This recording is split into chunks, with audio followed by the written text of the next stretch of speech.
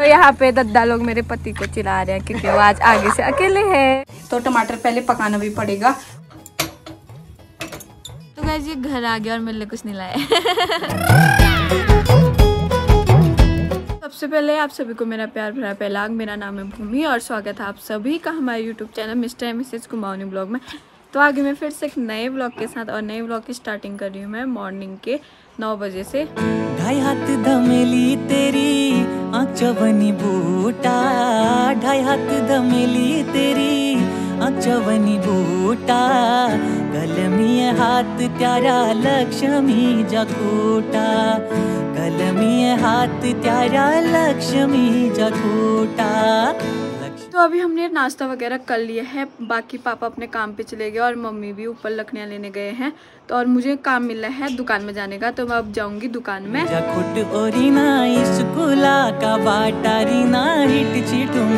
मैं आ गई हूँ दुकान पे। अब मैं ना थोड़ा बहुत दुकान की सफाई करती हूँ क्योंकि सुबह से किसी ने खोला नहीं था, तो अब सफाई कर लेते हैं थोड़ा। और यहाँ पे मेरे हस्बैंड जी भी तैयार होके आ चुके हैं और ये जा रहे हैं आज घूमने। कहाँ जा रहे हैं? घूमने नहीं जा रहा हूँ यार, काम से जा रहा हूँ आगे से। अच्छा। तो तुमको भी तो आने को कहा था, लेकिन तुम आ नहीं रही हो, मेरी क्या गलती है? क्या लाऊंगा? ठंडा? हाँ। ठंडा में क्या पसंद करेगी? मैं मिरिंडा, फैंटा या मिरिंडा। अच्छा फैंटा या मिरिंडा लाऊंगा और एक फुल मोमो लेके आऊंगा, ठीक? Okay okay done. डन। तो दुकान का सारा काम करने के बाद अभी मैं मस्त से धूप में बैठी हुई और धूप का आनंद ले रही हूँ। और यहाँ पे मिट्टू भाई साहब आ गए। कहाँ गया था तू?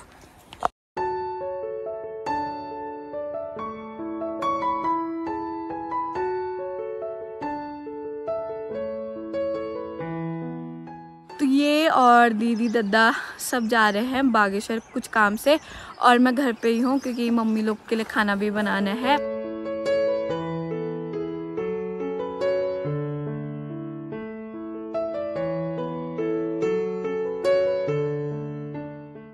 इन लोग की तैयारी हो गई है जाने की और यहाँ पे एक्सयूवी बैक कर रहे हैं।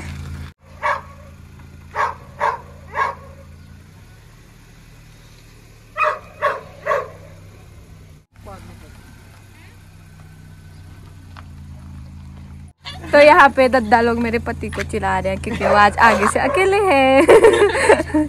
चलो फिर बाय बाय, जल्दी आएंगे। हाँ तो ये लोग तो चले गए हैं, बाकी अम्मा अकेले हैं घर पे मम्मी के आने तक। और गोल्डी ने पीछे हल्ला लगा रखा है तो उसकी आवाज को इग्नोर करना। गोल्डी को भी मम्मी ने जंगल से आके हिमानी को भी बांध दिया है। बाकी आजकल हम नहीं बातें हैं जब से ये भागी।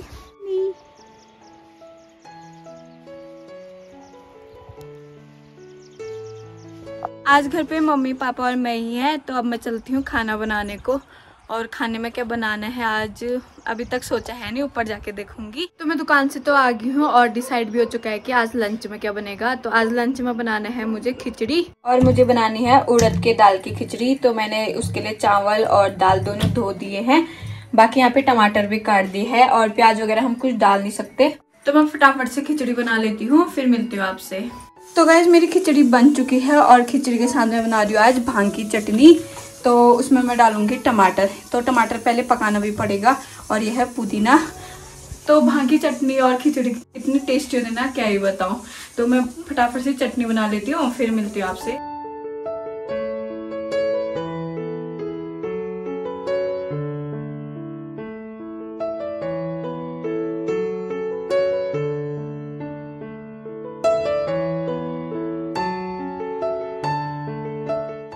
तो टमाटर पक के ना कुछ ऐसा टाइप का हो गया है। अब मैं इसके बाहर का जो चिक्कल है ना इसे निकालूंगी और फिर इसे पीस लूंगी। तो इस जार में मैंने भांग टमाटर और पुदीना डाल दिया है। अब इसमें मैं हल्दी मिर्ची भी डाल लेती हूँ। सबसे पहले मैं नमक डालूंगी, फिर डालूंगी ये हल्दी और यह है धनिया पाउडर।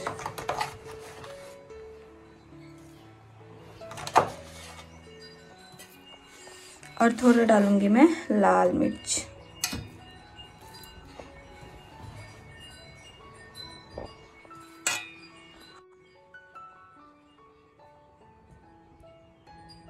और इतना मैं डालूंगी पकाया हुआ नींबू। इसे घर में नींबू को ना पका के ऐसा बनाया जाता है, तो ठंड की वजह से ये जम गया।